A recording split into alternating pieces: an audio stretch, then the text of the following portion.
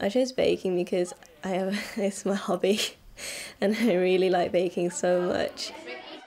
I wanted to do baking. I wanted to spread that knowledge with like the younger years as well. So I was able to teach the younger years in how to do baking.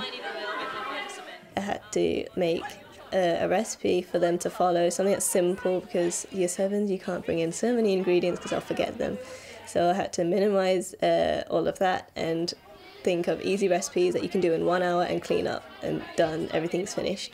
It kind of made me quite happy that I was able to talk to them and teach them, and it helped with my organisation skills like massively. At first I just wanted to do baking just as an excuse so that I could start cooking in school, but it turned into more of a hobby for teaching, and I really enjoyed teaching the younger years especially how to do things, watching their mind processes work.